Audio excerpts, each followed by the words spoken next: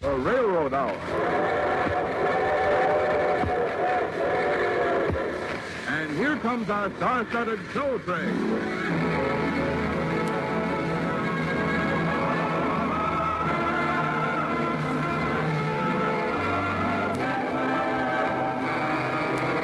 Tonight, the Association of American Railroads presents the world-famous operetta, Robin Hood, starring Gordon MacRae and his guest, Dorothy Kirsten.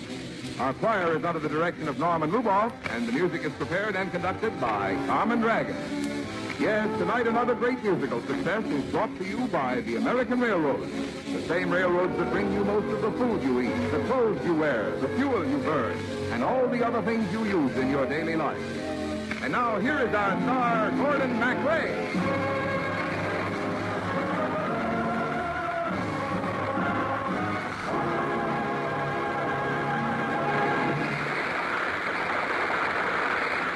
Thank you, Marvin Miller, and good evening, ladies and gentlemen. We're happy to welcome back as a guest on the Railroad Hour the charming Metropolitan Opera soprano, Dorothy Kirsten, who appears tonight as Maid Marian in Reginald de Koven's most famous operetta, Robin Hood.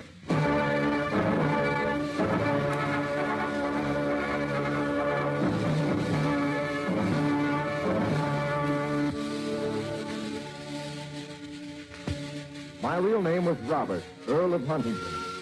But when I joined the band of outlaws in Sherwood Forest, I took the name of Robin Hood. The sheriff of Nottingham, who was the guardian of my estate and a lifelong enemy, seized my title and lands in the day I came of age, declaring that I was an imposter, and that the real Earl of Huntington was a follower of his named Guy of Gisborne.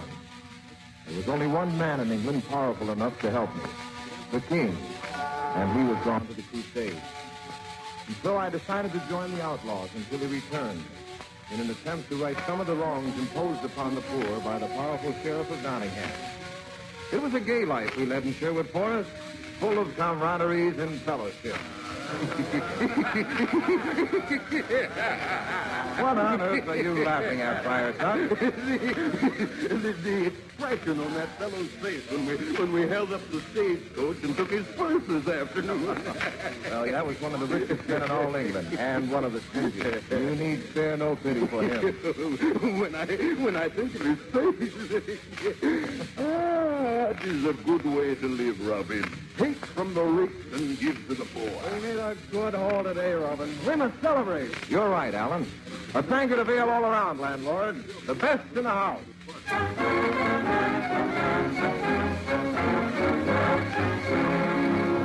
And it's will ye quaff with me, my lad, and it's will ye quaff with me. It is a draught of nut brown ale I offer unto ye. Oh, humming in the tankard, lad, it cheers the heart forlorn. Oh, here's a friend to everyone, his stout John Barleycorn. Oh, laugh, lads, and quaff, lads, will make you sound and hail.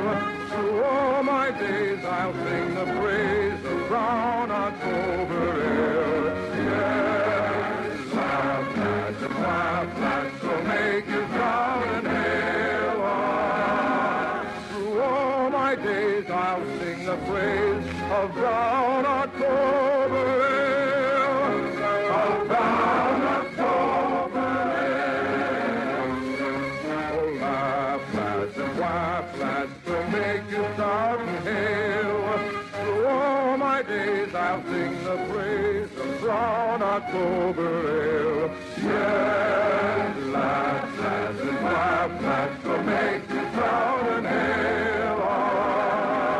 Through all my days I'll sing the praise of brown October ale. Of brown October ale.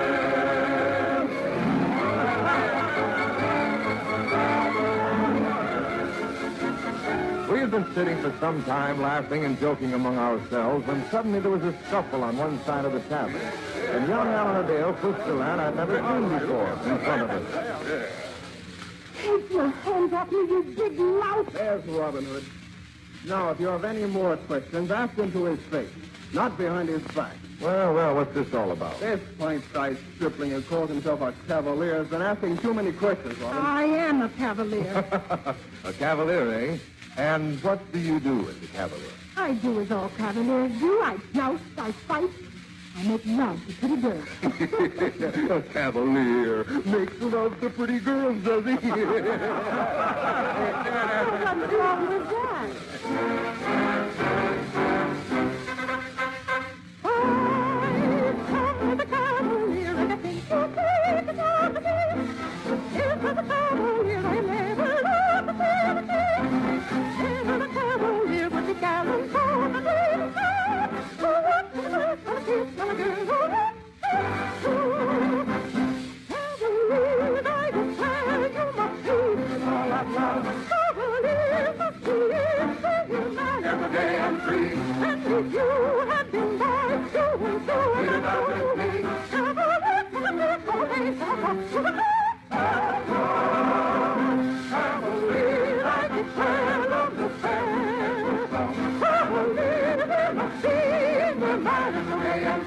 And if we have to love, we have done the same as God. So that's the way one should love here and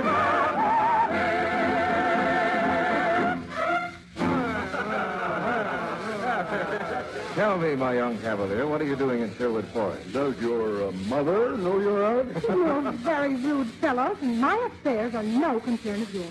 I was only trying to be helpful. I don't need any help, thank you. I came to Sherwood Forest in search of Robert, the Earl of Huntington. Did you now? And why did you come here in search of the Earl? Because I was told that here was where I would find him. And here I have found him. You're a bold lad. Can you point out the Earl to me? I can if you'll give me a mirror. Mirror? Oh, you see your statue. Bold and clever. Well, what is your business with me? I suppose you know that you're commanded to be married. Commanded to be married. I have the king's command with me. He signed it before he left on a crusade. Here, see for yourself.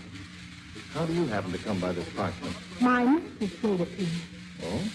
Who is your mistress? The Lady Marion. It is she that the king has selected for you.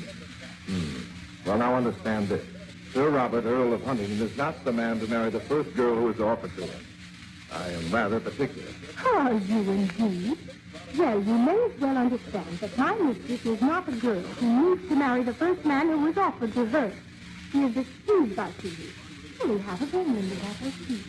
Did you bring a likeness of her with you? No. But if you want to know what she looks like, you might take a glance at me. She's my cousin, and we are said to favor each other. Well, then I'm afraid you must tell your cousin that I'm not ready to marry and that I must, therefore, respectfully refuse her. You refuse her? You refuse her? Oh, no, you don't, my fine fellow. She refuses you. I fail to see anything particularly amusing about what I have just said. You're adorable. What? Now, see here, that's no way to... You're enchanted. But Yes? I... Tell me more, Lady Marion. I told you I was the Lady Marion's page. I came as a cavalier, and No use. It's no use. No? No. Oh. Well, if I'm caught, I'm caught. Now tell me, why did you come to Sherwood Forest, Lady Marion?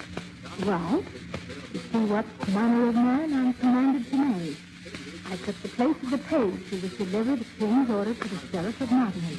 The sheriff is custodian of my fortune. Well, then you'd better watch your fortune well, Lady Marion, because the sheriff has seized mine and declared Guy of Gisborne to be the rightful Earl of Huntington. Then, if the king's orders were to become known to the sheriff of Nottingham, he would marry me to Guy of Gisborne. You'll marry no one but me. Indeed, sir. Why, only a few moments ago you passed me up to refuse me. You think I meant that seriously? Why, who do you suppose it was that begged the king for the hand of the Lady Marion? You? I saw you at the court once a long time ago. And when I saw you, I said, there is my lady. I loved you then, and I've loved you since. I knew that someday we would meet, and I would try to win you for my own. Oh, it was within this hour we met.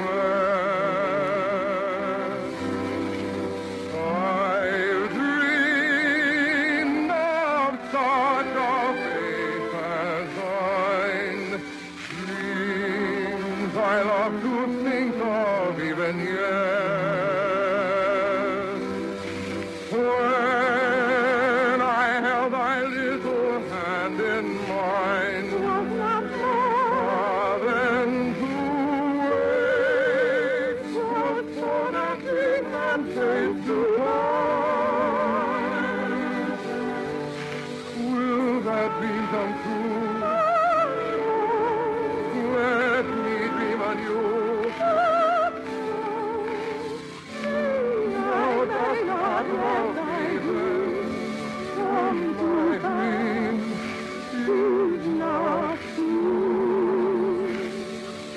Lady Marian, will you return to your castle and wait until I can redeem my name and my fortune and come for you?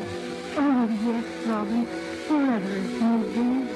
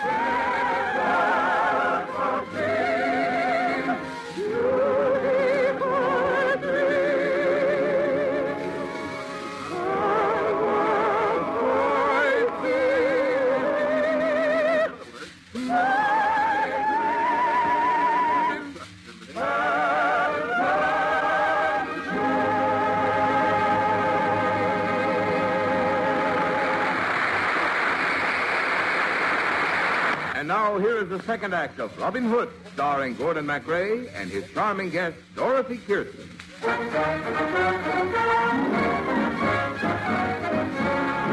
In the leafy shades of the woodland glades of Sherwood greenwood tree, where the red deer springs and the throstle sings, is the dearest spot to me, is the dearest spot to me.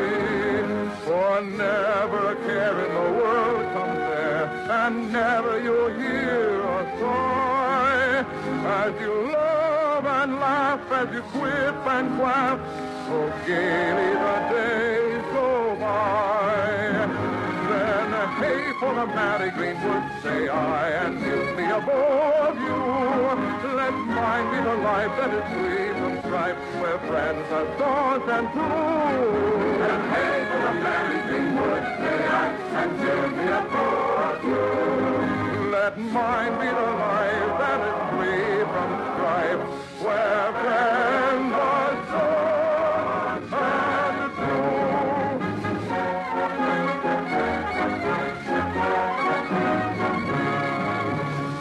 Yes, Maid Marian returned to her castle, and I remained with the outlaws in Sherwood Forest.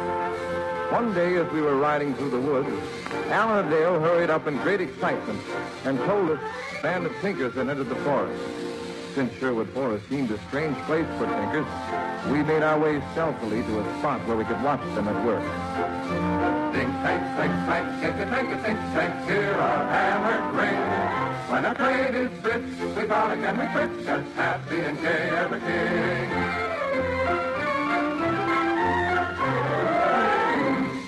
This merry, merry, merry, merry journey in a wing, all in the pink green line. First, tap, tap, tap, the rolling here and far with the weather in the flies. Words and hips don't beat some girly song to make a surly answer. Sweet, great, great, brown, his husband stop by tapping, tapping, tapping on a pants skirt. So we rap, rap, rap, and we tap, tap, tap from the dawn to the dark of night. Sirs, we are men of metal and a can or gentlemen with that we can fly. Sirs, think, tank, swing, tank, think a tank, a pink tank, hear our hammer ring.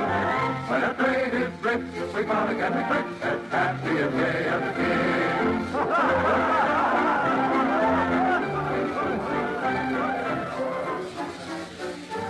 What do you make of them, Marvin? They're not tinkers, Alan. Those men are all followers of the Sheriff of Nottingham. And there's the sheriff himself sitting in the middle of the group. What do you suppose they're up to? Listen. Now, men, remember the prize. £100 to any one of you who can deliver the outlaw Robin Hood to me for hanging. He's somewhere in this forest. In disguise as poor journeyman thinkers, we should have little trouble in making our way to him. We'll catch this vagabond Robin and hang him to the highest gallows in merry England.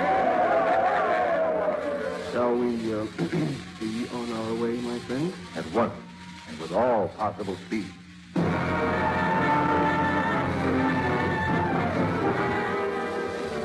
And so the sheriff of Nottingham and his fellow tinkers hunted in vain through Sherwood Forest, and at last gave up in disgust and went home. I thought I'd gotten the best of the sheriff, but a few weeks later, Allen Adale came once again with news. The page stopped me at the edge of the forest.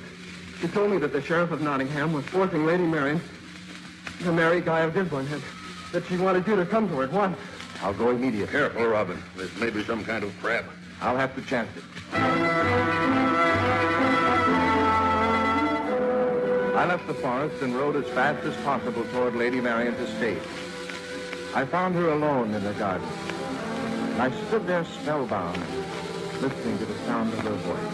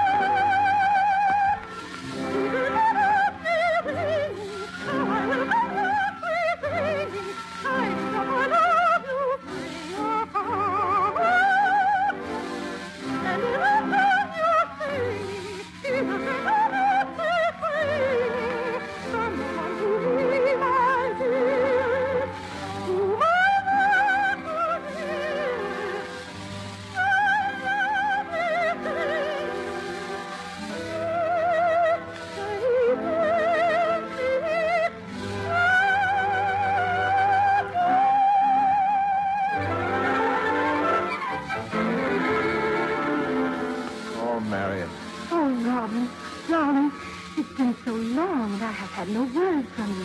What has happened? The king has returned from the crusade. I sent a messenger last week with word of the sheriff's treachery. Well, then at last, perhaps we shall be free. I came as soon as I got your message. A message? I sent you no message. You sent no message? That's right. I sent the message. So we meet at last, Robin Hood. I am Robert, Earl of Huntingdon, as you know full well. No. You're Robin Hood the outlaw. And tomorrow at dawn, I'm going to hang you from the tallest gallows in England. I've been looking forward to it for months. At dawn, you die. The sheriff and his followers carried me off to prison. And there they bolted the doors and left me. And in the morning when they came to get me... when they came to get me... Who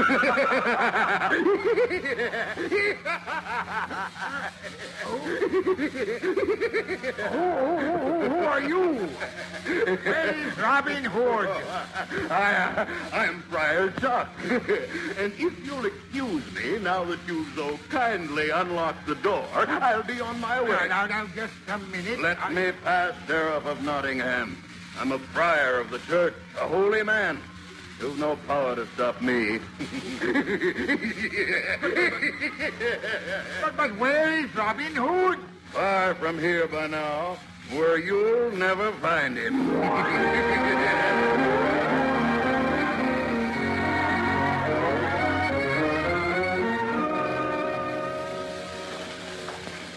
There's the castle just ahead. We're safe, my darling. In a few moments, we'll be with the king. You know, I would like to have seen the Sheriff of Nottingham's face when he opened the door to that cell and saw Friar Tuck. How did you ever manage it? Well, it was Friar Tuck's idea. The outlaws were watching when the sheriff took me.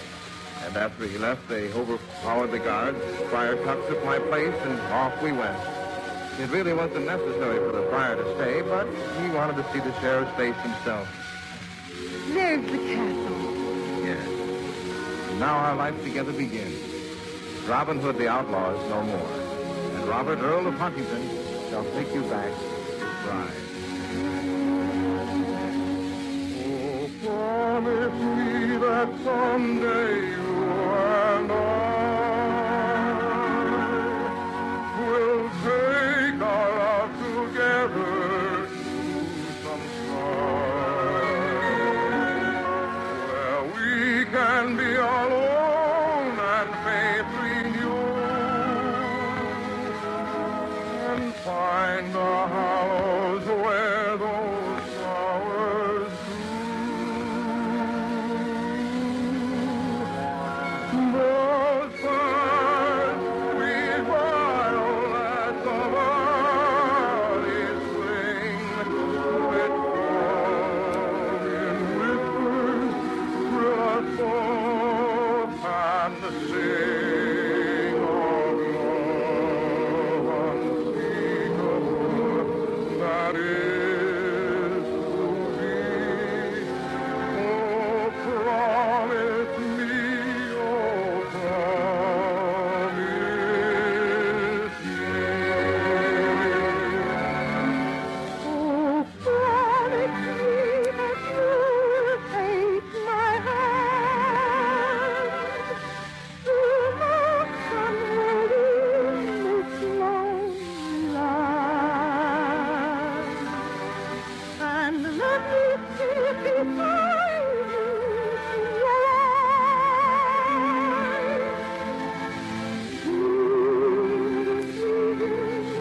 Of your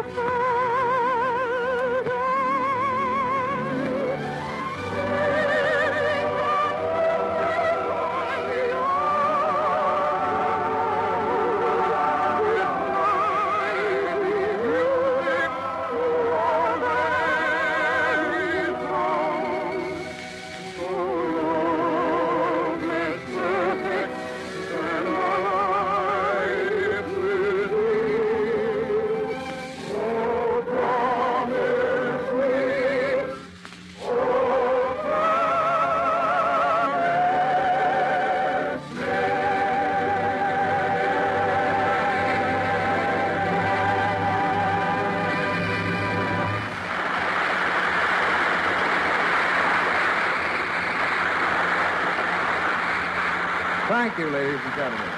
Dorothy Kirsten will be back in just a moment. Our thanks to the supporting cast.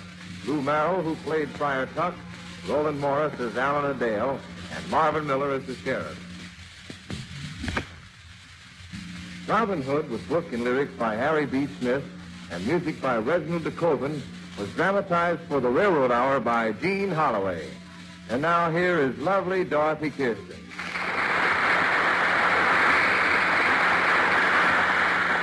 Well, Dorothy, it was wonderful, as always, singing with you. And I'm looking forward to doing the Princess Pat with you and Lucille Norman next week. I'm looking forward to it, too, Gordon. And the week following, you start your summer show, don't you? Yes, Dorothy. And we're really planning something special. Trips on the summer show train to years past, where we'll live again some of the laughter, the tears, the memories, and the music from the turn of the century to the present day. It sounds wonderful, Gordon, and I'll certainly be listening. See you next week. Good night, Dorothy. Good night, Gordon.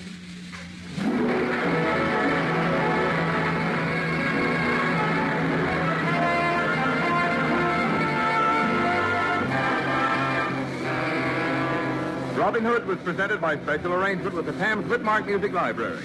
Gordon MacRae is currently starring in the Warner Brothers Technicolor musical hit, The Daughter of Rosie O'Grady. Dorothy Kirsten appeared through the courtesy of Lucky Strike Light Up Time. Our choir is under the direction of Norman Luboff, and our music prepared and conducted by Carmen Dragon. This is Marvin Miller saying goodbye until next week for the American Railroad. And now keep tuned for your Monday night of music on NBC.